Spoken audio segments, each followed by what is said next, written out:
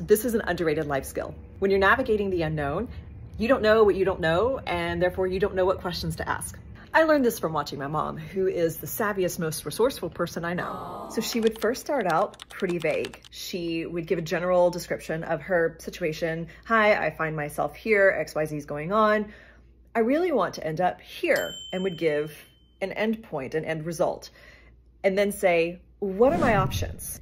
And get that person talking. Second thing she would do to give herself time to process new information, she would repeat back what she understood them to say and would qualify that by saying, so I understand correctly. She put it in her own words.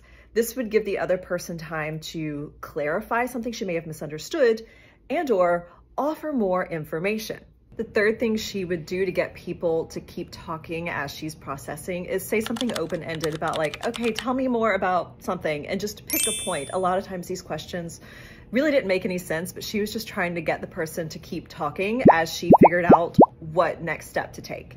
And then depending on the situation, sometimes like you're gonna wanna understand nuance. So she might ask something like, is there any fine print I need to be aware of?